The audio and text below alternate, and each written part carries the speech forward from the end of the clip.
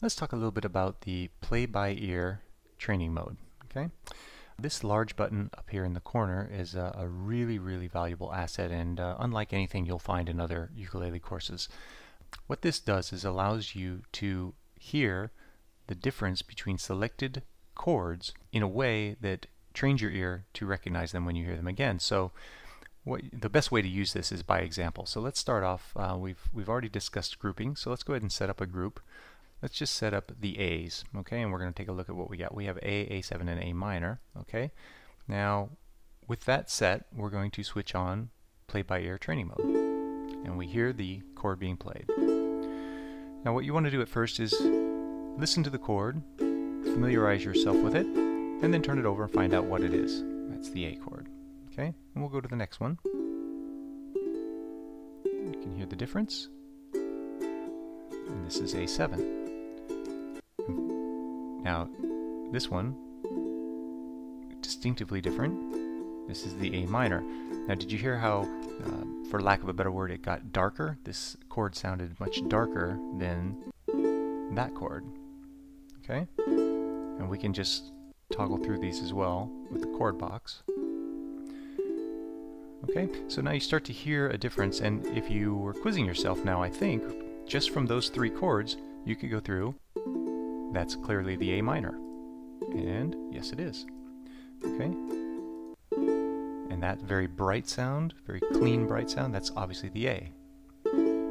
Okay? So now you start to recognize this chord by ear, and you can tell the difference between, and that, you hear that subtle nuance in this seventh there, and the A minor, and the A. Okay, so we've got these down. Now we might want to add another one. So we're going to add the B chords here. Now as we run through these, and we might want to hit random and quiz ourselves. Okay, now that's clearly one of the B's. It doesn't sound like any of the A's that we've learned so far.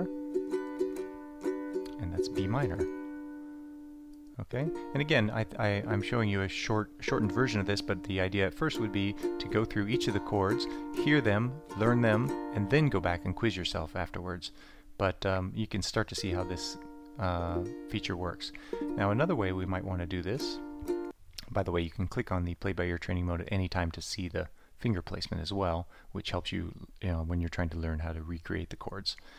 Another way that you can use this is to set it up so that you're only hearing, for example, the sharp chords, and they all have a very unique tonality.